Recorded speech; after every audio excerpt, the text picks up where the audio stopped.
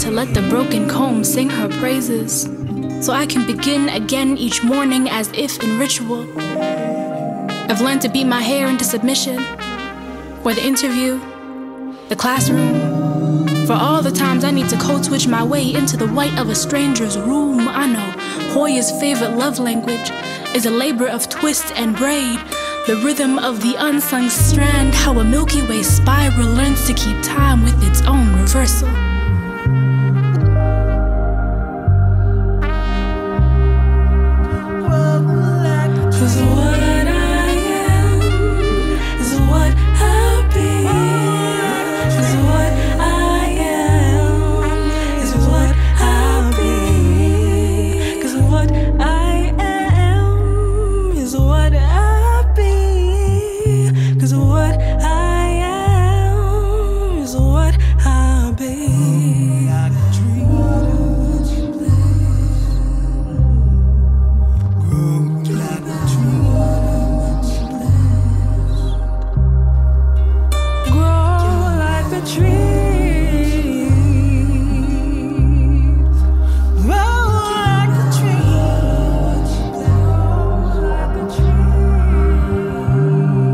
Repetition is the first way my hair taught me love.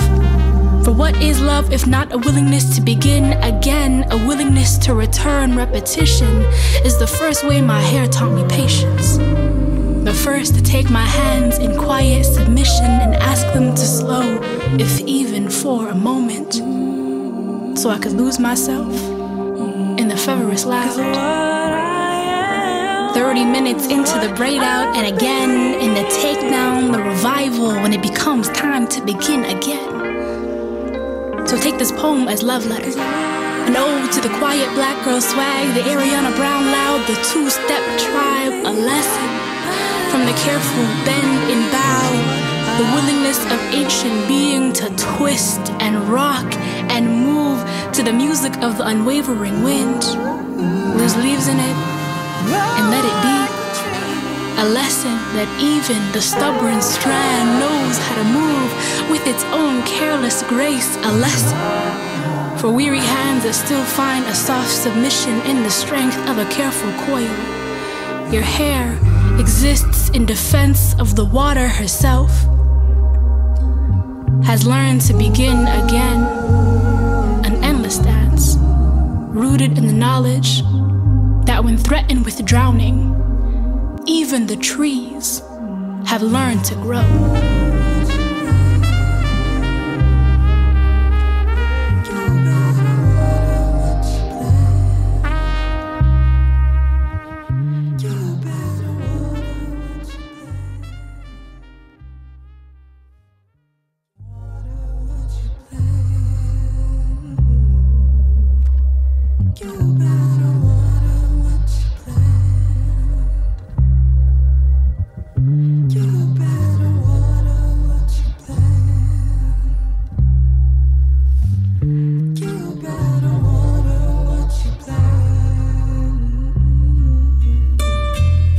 We got roots in higher places, got roots in outer space. We got roots in higher